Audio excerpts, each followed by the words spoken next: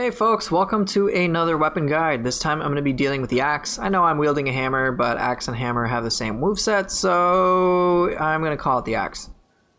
Now, with the axe, it gets a reputation of being one of the slowest weapons in the game, and yeah, it is certainly very slow.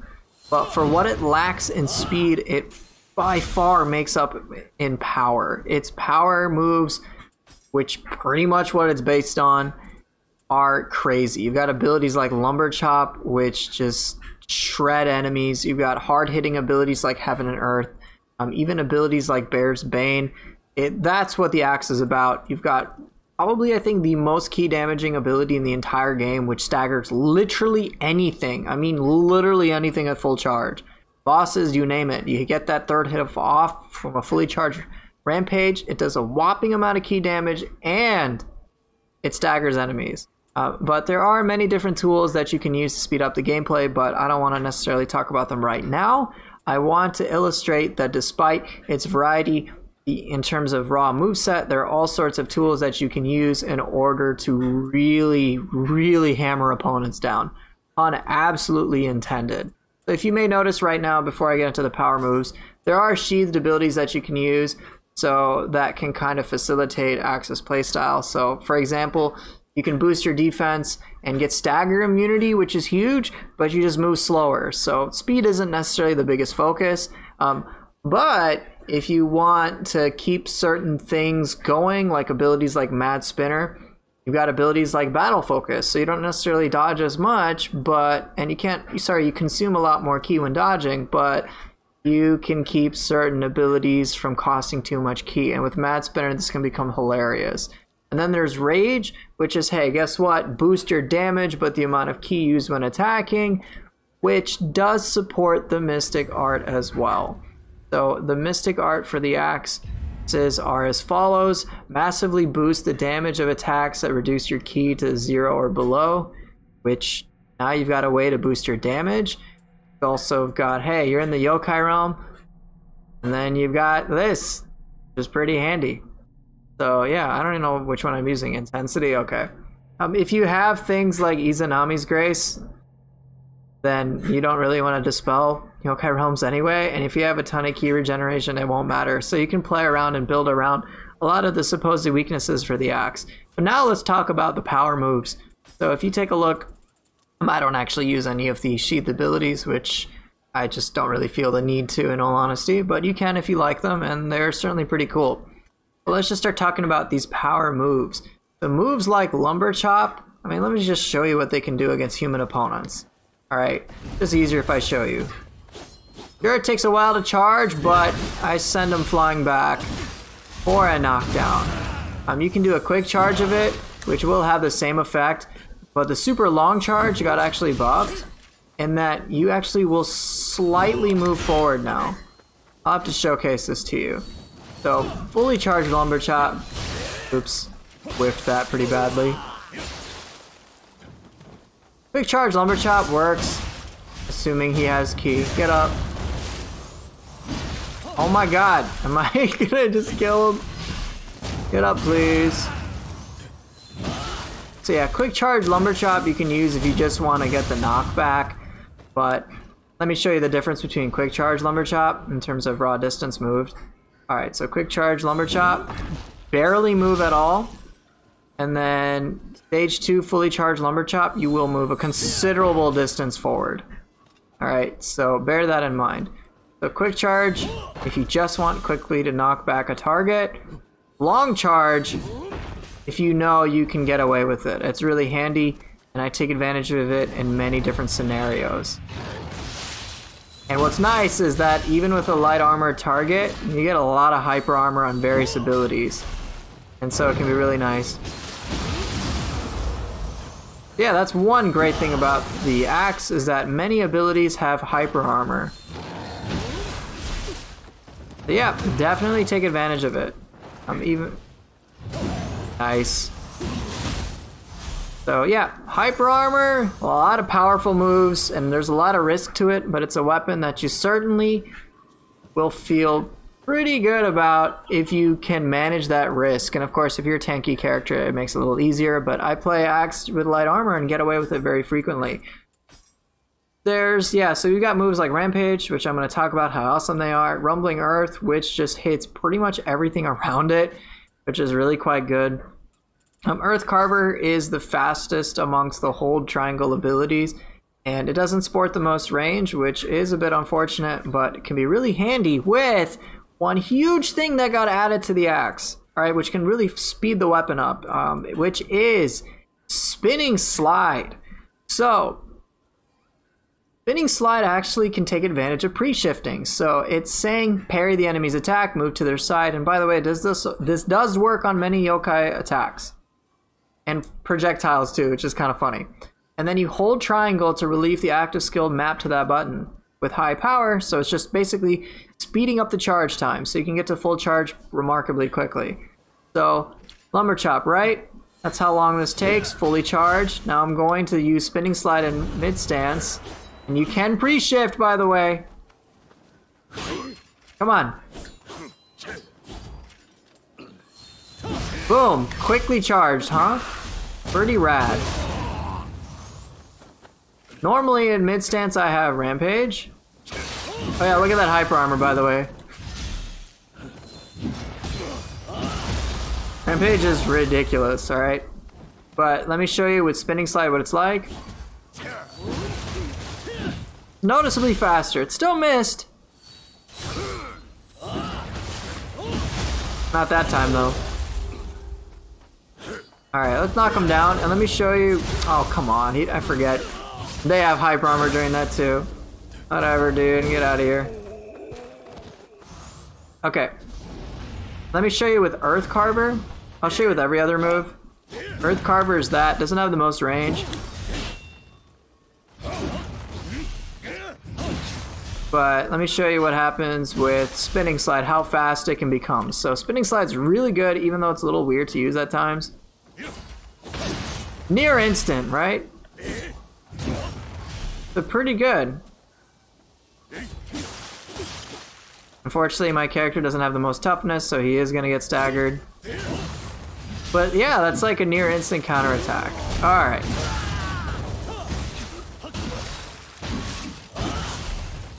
Satisfying Lumber Chop? Yes, you bet. So being able to pull off a lot of these high power moves just feels downright satisfying, but you have things that can speed it up, like Spinning Slide. Everything gets sped up, and again, if you stance switch during the little slide animation, you know, just during that quick little, slide animation, nope, slide animation! Switch stances during that, you can do whichever hold triangle you want. That's why I was able to do Lumber Chop, that's why I could do Rampage, and that's why I could do Earth Carver. Let me just show you for, I guess, comedy's sake, what a low stance Mad Spinner will be like with Spinning Slide. So that's quite a lot of charge up time, right? To get to that. Well, let's show it to you with Spinning Slide. The pre-shift, of course. Come on, do it right. You can get to the quick charge reasonably, which ain't too bad. Aw, that would have one-shot me. Whee!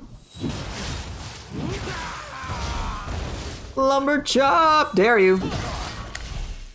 Versus, say, trying to go into Mad Spinner without any charge time. But okay. That's enough about Spinning Slide. Let's show you some other things, which I know I kind of debuted. I have a weird habit of wanting to wipe away the blood.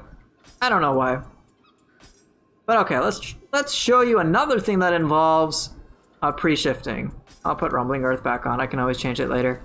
So, you pay attention to what I have mapped in low stance. I have Cloud Crush, right? And I've got High Kick in mid stance, alright?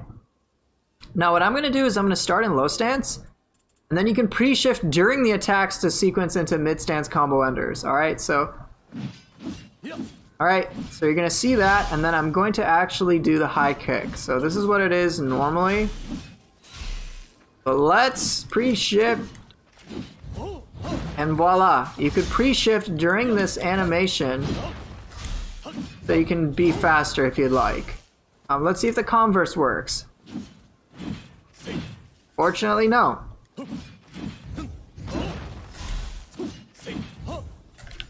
They're pretty rad, isn't it? And for whatever reason, you can even go to high stance to try to pull things off and just continue the attacks. But it's just kind of weird how you can do that. So there's some tech for you. Basically, you can pre-shift to do the combo enders. Now, the reason I believe this works is because you can actually assign high kick into mid or low stance. So let's test that theory with abilities like Southpaw. Can I start in mid stance and then sequence into low stance Southpaw? Let's find out.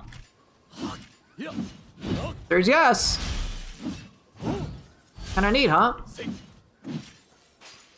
But of course requires some fast fingers, but it's possible. And it's kinda neat. I like Crowd Crush over Southpaw simply because you can throw enemies with Cloud Crush, which is just hilarious. And then High Kick is just faster. High Kick into Tidebringer, I think that's what it's called, or Tidebreaker. What's it actually called? I don't know. No, where is it at? Yeah, Tidebreaker. I just like Tidebreaker because it's fast and there's a lot of forward motion, which is something I like with the axe. But Southpaw does, I believe, a reasonable amount of key damage and break as it is. So not a bad option. It's just, again, they compete, and I'm going to take the thing that I like that is a little faster, and it's a matter of preference. Yeah, we got some pre-shifting tech for the axe. Another thing with the axe is that the attacks in low stance and mid stance don't even get blocked like whatsoever. I mean, on top of having hyper armor, I can just go through and not give a single crap. Low stance is a little different. Alright, I need you to start blocking, buddy. Low stance is a little different, but you can remedy that by doing a dodge attack in low stance, and then every other successive hit in low stance will not get blocked. God dang it. Get back up, please. Come on, let me show it off. Okay, I just need you to start blocking. Start blocking, buddy. Okay. See how the second hit didn't get blocked? God dang it, man. You will not block enough. Please get up. Please. Look at that. The evasion attack doesn't get blocked. So I can just chain into low stance without any trouble. And then throw him away like a piece of trash. Here, I dare you. Aww, the dare didn't work out. Alright. Go away. Okay, so Axe is basically never at risk of being deflected. Whatsoever. I need to deflect this blood though. That is absolutely essential. So, what else with this lovely axe? Now you may have noticed that I'm using Spirit Storm, but I've got Spinning Slide. Now Spirit Wind is cool, and it works on basically any attack, any yokai attack. I'll actually showcase Spinning Slide as well. But the reason why I use Spirit Storm is as follows. Now normally, when you see Spirit Storm, you're like, holy cow, what's my lag time? I can't even key pulse the darn thing. But I did it out of force of habit, but you can actually just dodge right out of it. You can dodge cancel it. Now look at that, I can do that. I can just go into a Cloud Crush.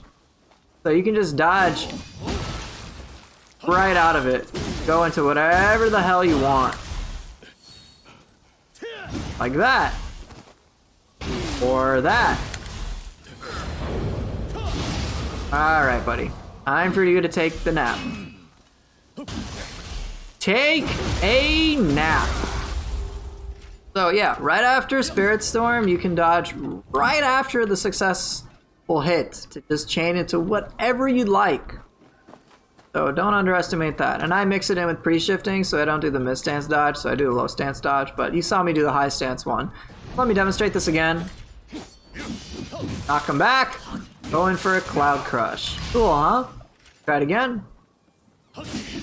Also, what is the timing on that, by the way?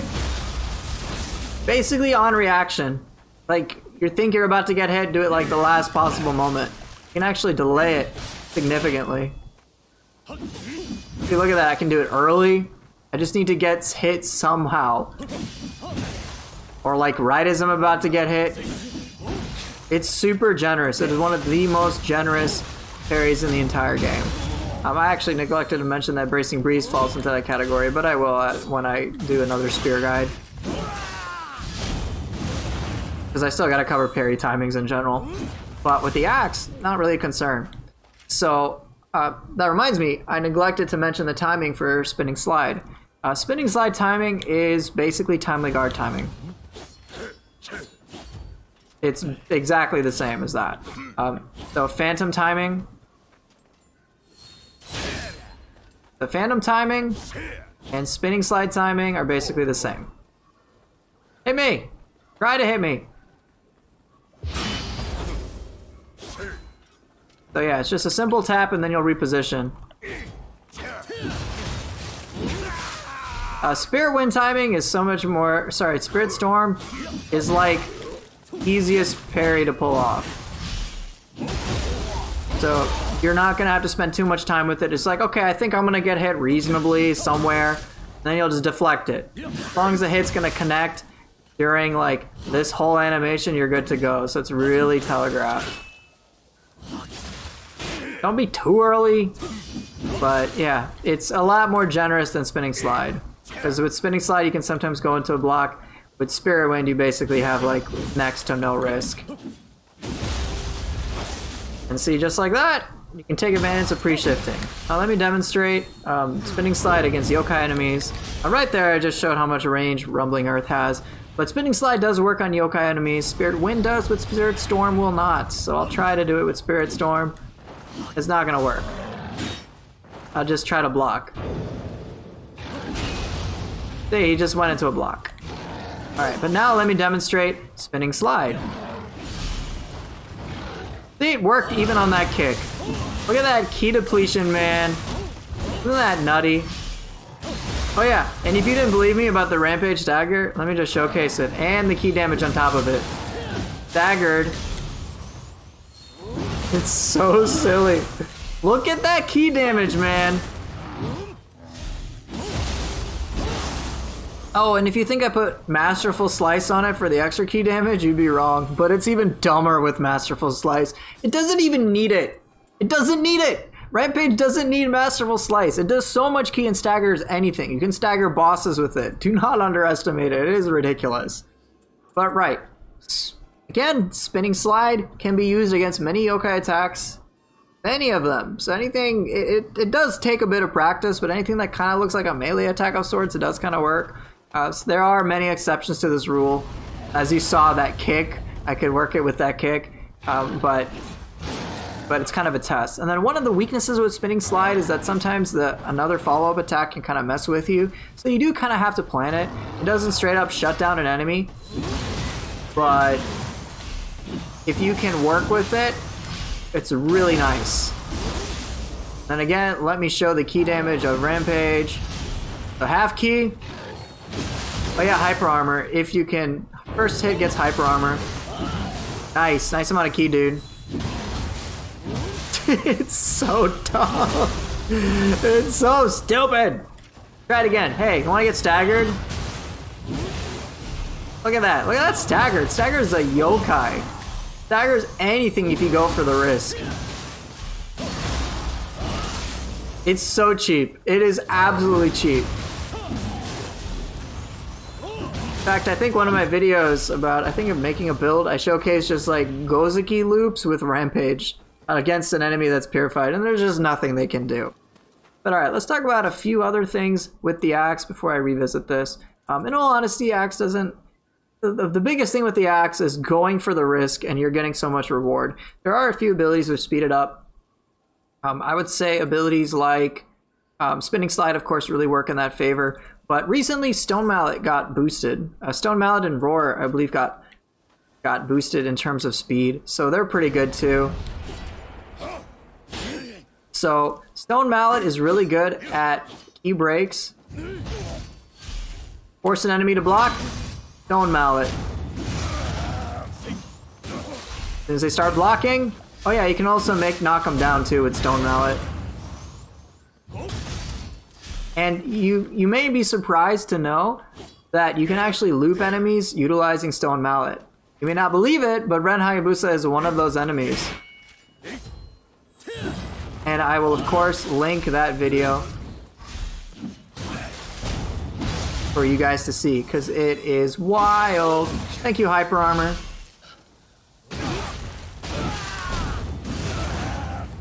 Weesh, woo, woo. Alright, last thing I want to talk about with the axe for this video is the dodge attacks. So, axe, of course, is a slower weapon. But what are some things you can do? What are little tricks that you can use to kind of speed up gameplay, aside from spinning slide? Alright, so you see mid-stance strongs, they're pretty slow. But one thing I like to do is just do an evasion attack into a strong. Not too slow. Yeah, like just mid-stance, it works pretty well for me. So here, I'll just show you the relative speed. Not bad, right? And then I can go into that. Oh, wasn't that gross?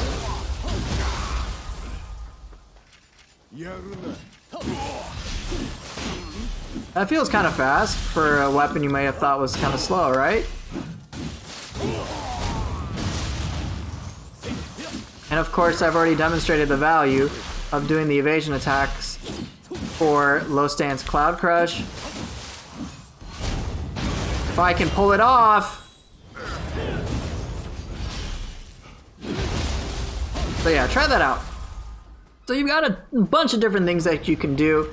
You've got a whole bunch of like hyper armor, a lot of tricks to speed up the weapon, and it really feels great when you can land like a fully charged Rampage or a fully charged Lumber Chop.